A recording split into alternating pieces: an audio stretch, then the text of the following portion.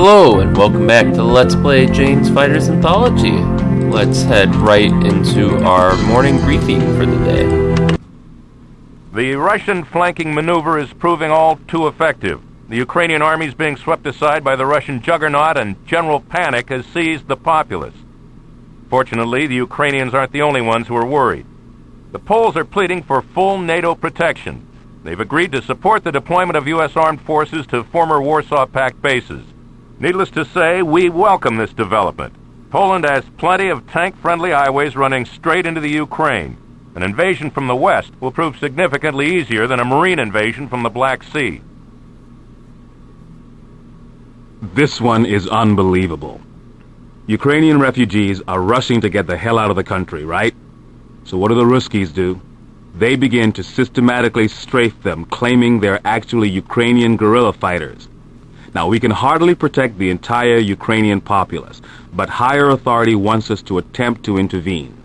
Now, I imagine this is really just for PR purposes. In any case, I want you to treat this like a standard cap.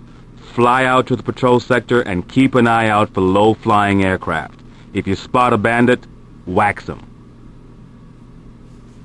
So it turns out that news report we saw last night wasn't just propaganda. And I looked it up, and Poland actually joined NATO in 1999, so 2 years after this campaign takes place. So that's why there aren't any, there likely aren't any U.S. forces operating out of Poland for at least up until this point in the campaign. But now they can.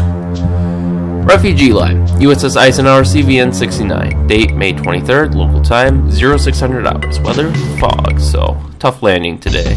Situation, huge numbers of Ukrainian refugees are pouring over the Polish and Romanian borders. Russian commanders are claiming that many of these refugees are guerrilla fighters. There have been numerous reports of Russian fighters strafing the refugee lines. Mission objective, there are two large groups of refugees traveling by truck into neutral Romania. Attack any Russian fighters harassing the refugee vehicles. Order battle, recommended aircraft F-14B, recommended weapons AIM-9M, AIM-54, AIM-120, threat suppression data, ground opposition none, air opposition unknown. We'll have 2 experienced wingmen on this mission, and we'll be flying a patrol on the Ukrainian-Romanian border, south of Ivano-Frankivsk, which I'm kind of surprised hasn't fallen to the Russians yet, and especially Lviv, I think that is. Yeah, because that's not too terribly far from Belarus, so their lines must be around here right now. But we'll take our trusty Tomcats, and we'll take a load of Sparrows for this mission. I'm not going to take additional Sidewinders because they may very well be too busy focusing on refugee vehicles than attacking us, so. Let's see what we got for air opposition.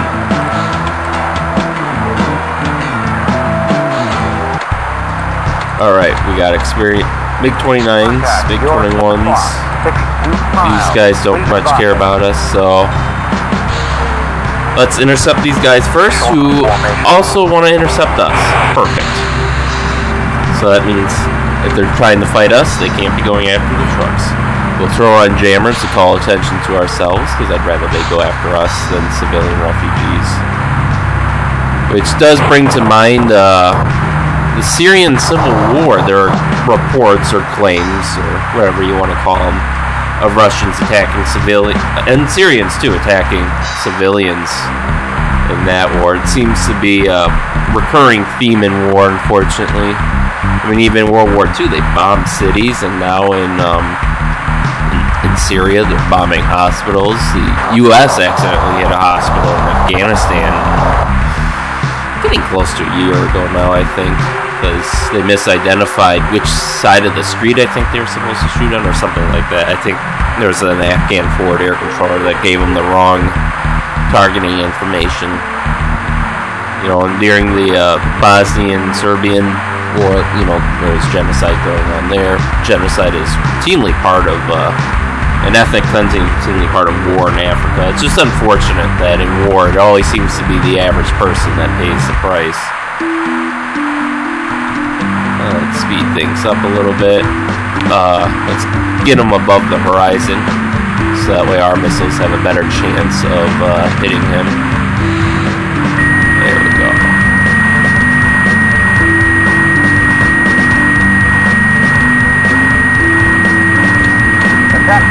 We'll take the experienced guy.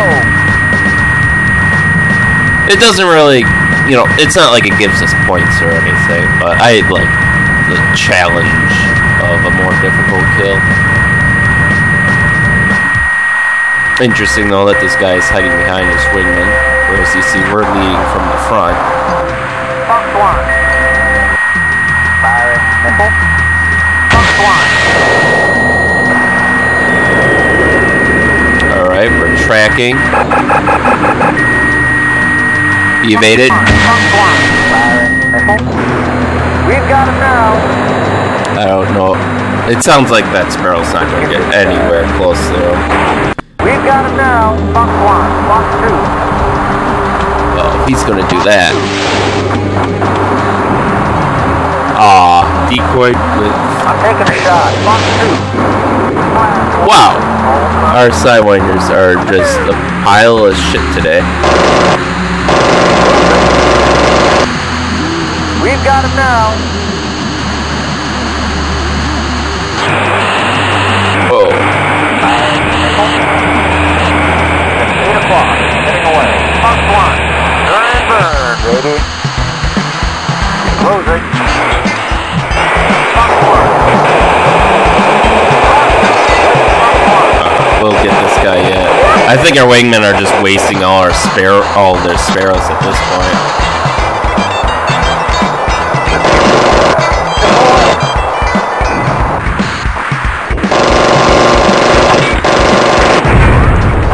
Alright, we got him. Disengage. Contact. Your 1 o'clock high. 5 miles. Please advise. Alright, so now I guess they radioed for help, and now the MiG-21s are coming for us. That's interesting that they think they can touch us.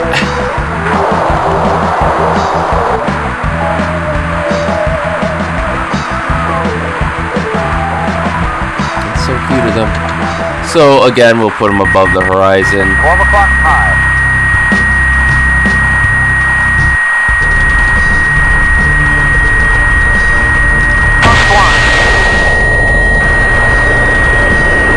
There's our first Sparrow.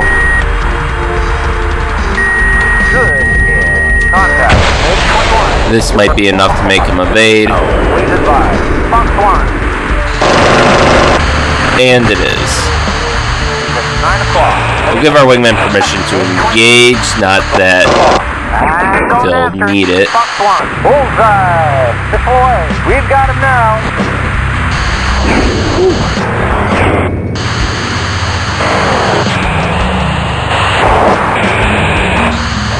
Deploy. Take him out.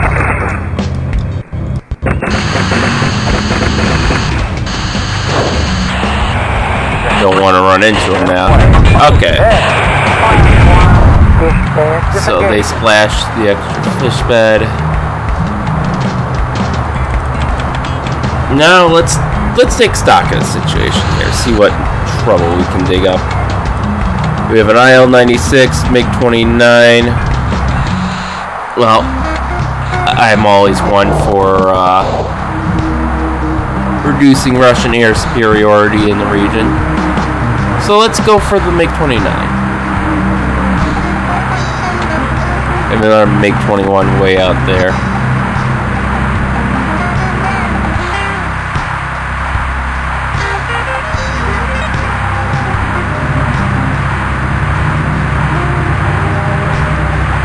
And IFF confirms it is not friendly. I mean, technically it's unknown, but in this game that's as good as being not friendly. He seems to not be reacting to the fact that we're painting him.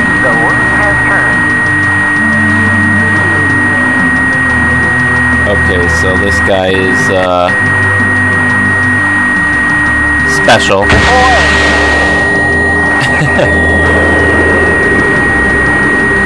Okay, we've launched and he still has no reaction. Oh, there he goes. Now he's starting to invade. I'm taking a shot. He spoofed that missile, but we've got another one up our sleeve.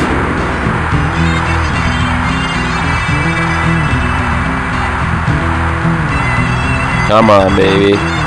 Oh.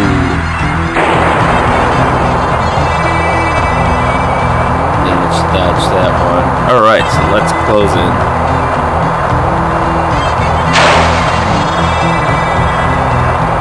Closing.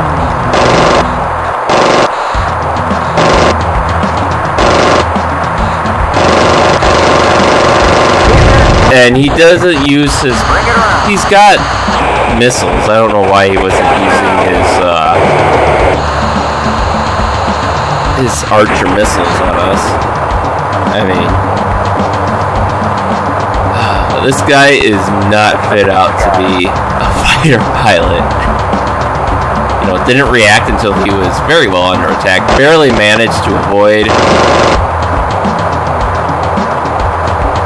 those missiles.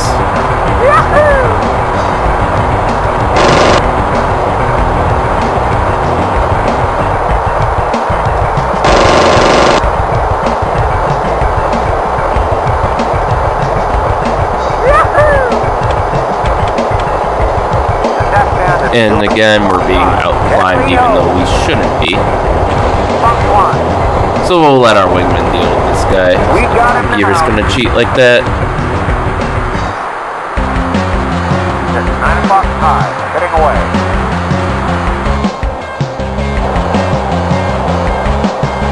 He's going vertical.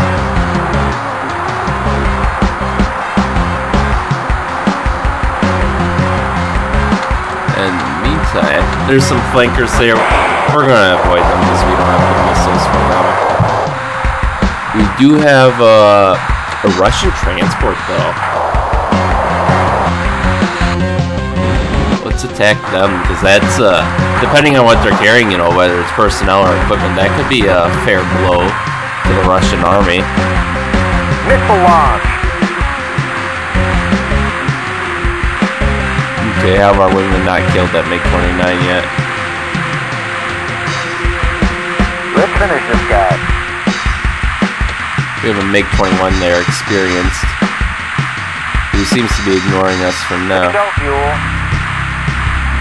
Disengage. Bingo fuel. Actually, we'll have him bug out.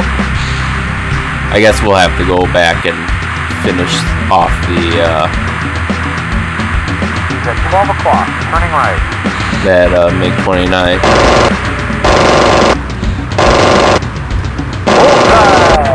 Man, I sure would hate to be a Russian soldier in this plane right now.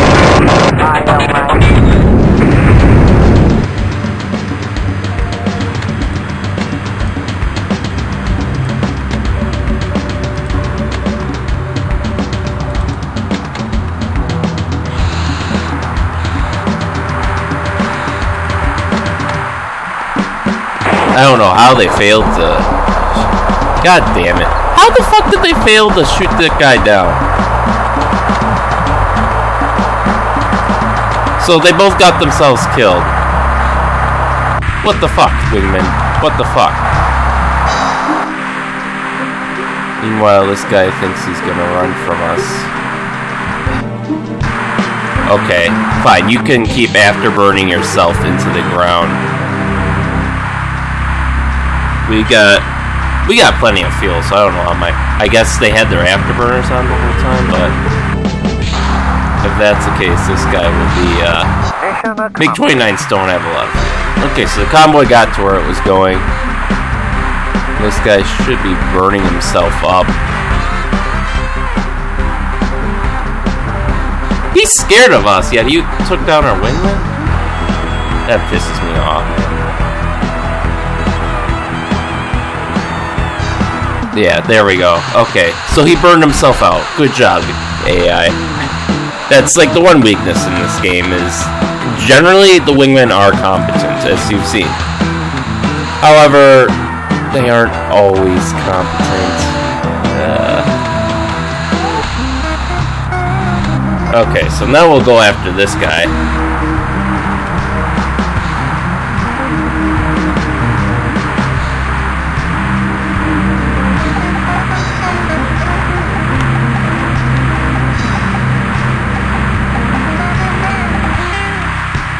And the reason I told my wingman to bug out is they both said they have bingo fuel, which that's basically them saying they've got barely enough back to make it to the carrier with some spare for landing. I believe after that comes Joker fuel, which means they're at the absolute bare minimum for making it back to base. So I told them to bug out, thinking they'd just go back to the carrier and that the MiG-29 would break off, since apparently they were having problems locking onto it. So I figured he'd just disengage as well, and then we would clean him up, but it didn't quite work that way. As you can see, the AI gets a ridiculous advantage when it comes to climbing. I mean, granted, if we were fully loaded with fuel and weapons, yeah, I would expect the Tomcat to not do so well in a climb versus, MiG-29 or any ground-based fighter, really. But we had no missiles. We had used some of our cannon. We had no external fuel tanks. We were using internal fuel. So we should have had at least somewhat close to Knock him out. to a 1.0 thrust to weight ratio, I would think. I'd have to look it up to be sure, but I think we would do okay in a climb. Versus a MiG-29 that was, wow, he didn't even see us coming. Versus a MiG-29 that's sure to be full of fuel. 37, climb to Angel 12. I guess this guy ran out of fuel. Wow, the AI is just being so stupid this episode. Oh, we're gonna run around until we run out of fuel, and then we're gonna crash. So, we're gonna pretend that our wingman got the MiG-29 kill, and that they weren't shot down being stupid. And we're gonna pretend that helicopter didn't crash itself. I don't even know why he wouldn't have just gone back to base. He should... I mean, the carriers should be... Well, they should be coming up soon.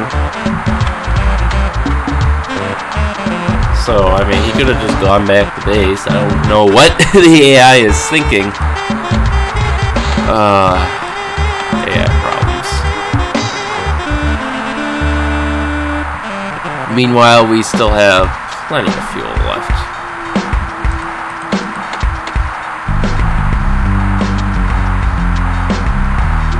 I know part of this is, for whatever reason, the AI will always use afterburners in combat. They,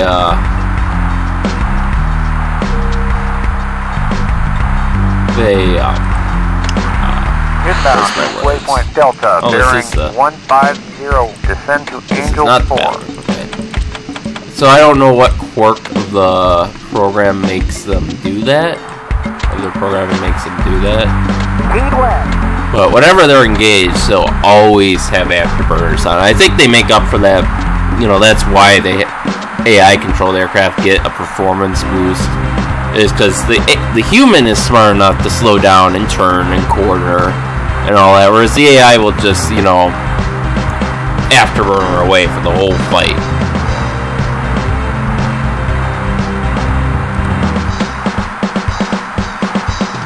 Although it does make some fights harder than it should be. And it's a little sad that they had to resort to that. I wish the AI could have been made smarter. Alright, we'll let the autopilot bring us within 10 nautical miles. 5 nautical miles. Clear to land. Alright. Whoa, let's slow that. I don't want to tear our gear off. Okay, altitude is 3,000 feet. Alright, we gotta come right. We're almost home.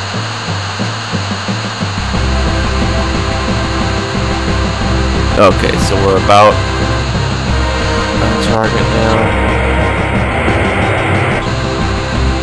We gotta come down probably 1,000 feet or so.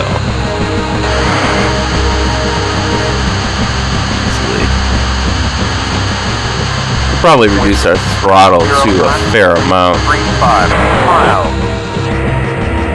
Go right. Okay, he wants us to come to starboard Go again. right. Go right. Lower. Yep. Lower. Lower.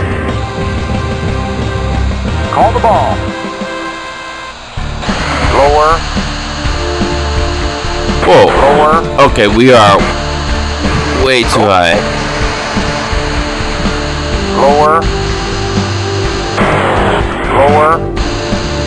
Oh, we gotta come around again. Oh, that blows.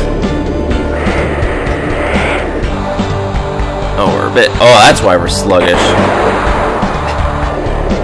We're finally down to the speed we should be landing at.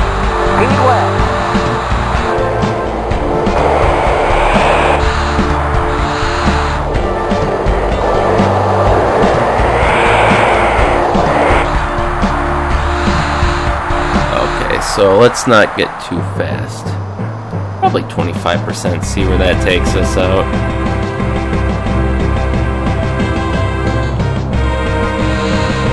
Lower your hook. Now we'll do a sharp turn back. Go left. Alright, he wants us to 4 go miles. left now. Go left. Go left. Go left. Go left. Go left. Go left. Higher. Go right. Alright, he Go should right. be able to see him through the fog any second now. Touch back. Our speed is actually pretty darn good. Lower. On the ball. Okay, any second. Higher. Higher. Lower. 1 mile. It's only a mile away. We should be able to see him soon. Lower. There he is. Lower. Lower.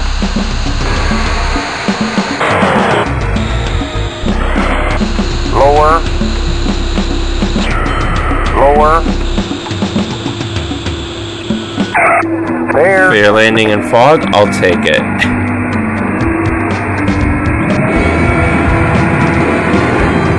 So we'll park and we won't have to wait for our wingmen since our wingmen were stupid.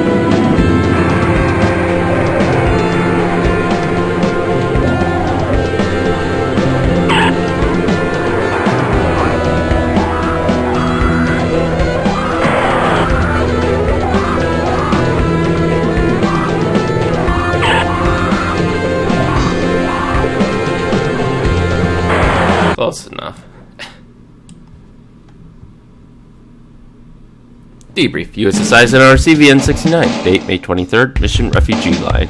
Resolution: success. Nice work keeping those Ruskies off the innocent civilians. Footage from your gun camera will undoubtedly play well on international television news tonight. Thanks for providing some great propaganda. So, we took no damage, had a 50% landing grade, our wingmen were stupid, we destroyed the 4 targets, and unfortunately our gun footage actually won't help because we never actually saw them attacking the convoys. We took them out well before they showed up on their scopes. So our wingmen killed a MiG-29 and a MiG-21, I believe, and then we had 2 MiG-29s, essentially to our credit, and a pair of MiG-21s, and then an IL-76 transport, which the game classifies as a bomber. Wow, only 12% of our missiles hit. Half were spoofed. 37% just outright failed, so... Actually, our wingmen had the same hit percentages as us, so... Looks like we just got a bad batch of missiles. 25% gun hit, that's not bad. Especially on air targets. So we'll do the maintenance on our Tomcat, and that's all for this episode. So stay tuned for what's next. We'll see you then.